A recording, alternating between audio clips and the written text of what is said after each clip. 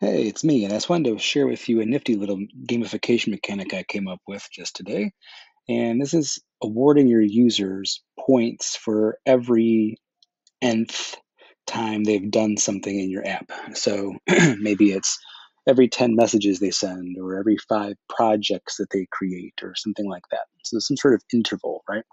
And I'd be able to award them on a recurring basis. And so as you can see here, I've already done this once for messages. So here I've done a relation to the messages that they've created, counted them, then did a mod formula to grab every fifth, and then I have an if then else and a timestamp column to say when the last time it was that they had claimed. So here, let's go ahead and do this another one here. So I'm going to go ahead and let's say every 5 projects that this person creates, we're going to award them 100 points, right? So we'll do something like this. We're going to say, first off, relation to whatever list it is, in this case, projects. So I'm going to relate my email to my projects created by and match multiple. Okay, we're going to grab a count. So we're going to count projects, and this will be a roll-up column. And we're going to roll up our projects. We'll just get the board ID. All right, so we can see I've created 4 projects right now. That's perfect because I want every 5, right?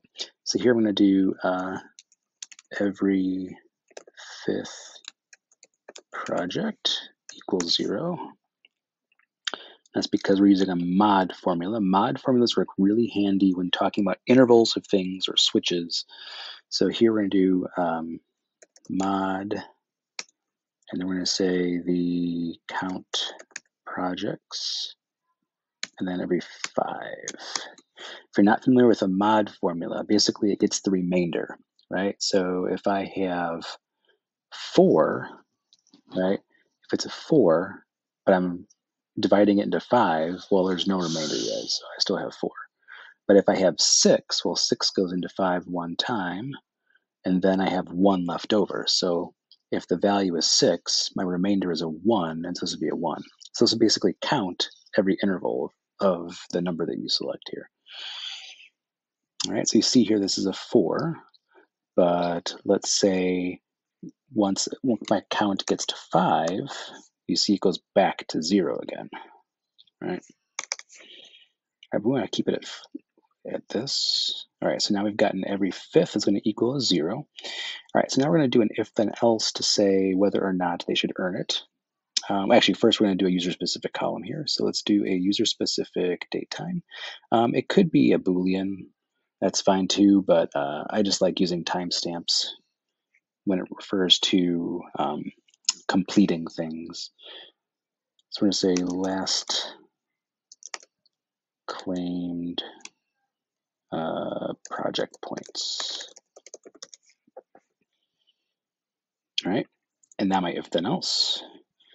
So we're going to say award project points, and this will be an if then else. And we're going to say first off, if there's no projects, so if the count projects equals 0, then false. Okay. Otherwise, if the last claimed project points is not empty, meaning that there's a timestamp in there, then true. Okay, else false. Cool. All right, so then what we're going to do here is whenever we create a new project, when it becomes that 5th project and this equals a 0, we're going to check to see if this equals 0. And if it does, then we're going to write in a timestamp, which will mark this true. And when this is true, we're going to display a button to have no award points, right? All right, so let's go to where we create projects.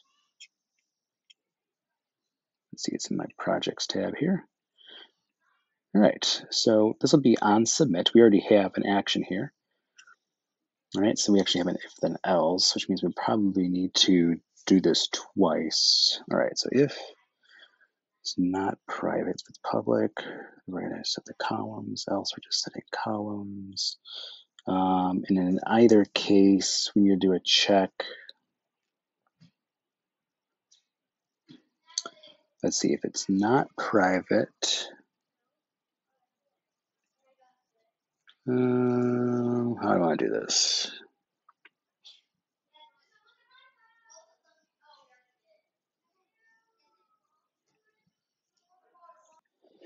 So we might need to actually double the amount of actions here.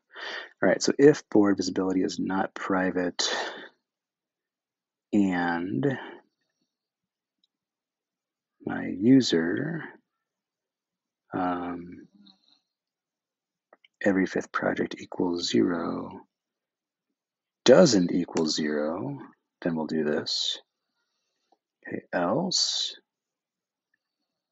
oops, I erased what else what are we doing here? Hold on, let's go back into that.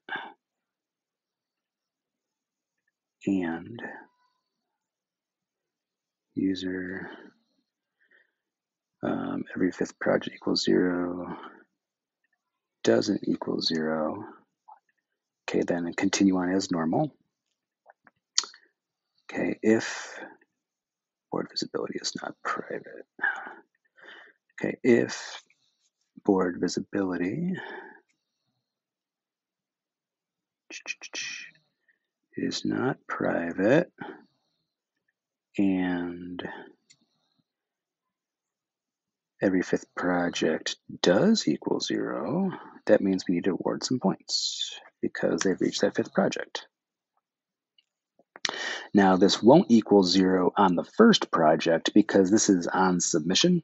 And so after they submit their first project, then it'll equal 1. And so this will always this will always equal 0 on project 5 and 10 and 15, never on project 0. That's good. All right, we just got to basically just duplicate this. So in this set columns in this row, we're doing this board members is temp project chat members. So set column, this row where board members is user temp project chat members. Okay, and we're setting the row created by, we're clearing these assigned project chat members, assigned to project chat members. Okay, so set column in my relation to user. So we're clearing this and clearing this. That's other stuff. Okay, but then the actual point to the points is where it says this last claim project points. We're actually going to set the timestamp like that. Cool. All right, else,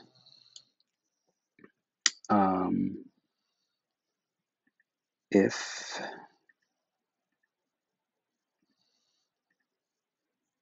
now we're going to do if every fifth project equals 0,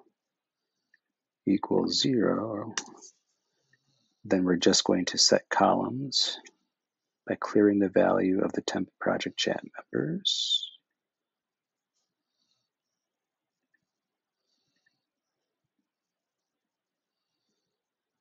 So set columns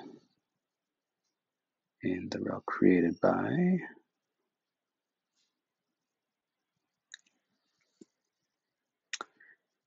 And this is the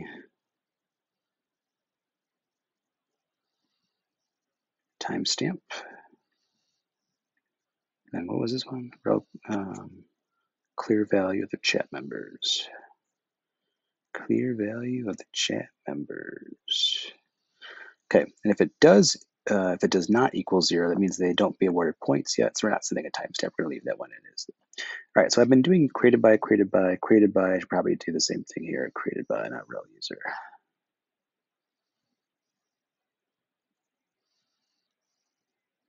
Okay. All right, so that should work. Save. All right, so I'm at 4 projects at the moment. Remember, back in my tally here is at 4. So when I create that fifth project, it's going to notice that this is at 0, and it should write a timestamp here, which makes this true. So let's see if that works. I'm going to create a new project. Fifth project. Testing points. Submit. All right. So I have my fifth project. Let's see if that logic worked. And look at that. So yeah, so it knew this was a 0. So then it wrote in a timestamp. So now I have this check mark. So now all I have to do is display a button that will award me some points. And then I can clear this, which makes this false. So we're going to go back to my user dashboard here and display a button. Now I've already made a button for chat points. I'm just going to clone it. And we'll call this one project points. And I'm going to give 100 points, fine. So 100 points for 5 projects created. And play a sound. I'm going to set the columns to clear. You can't see it. Set to clear, not my project anymore, but I'm going to clear my project points. Sorry, so I'm going to clear my project points. So then that way it marks it as false again. And I'm going to increment my point value by 100. Save. All right, so now I have this button called project points, and the only visibility condition is to show not when award chat points is true, but when award project points is true. So there we go. So now I got a button here.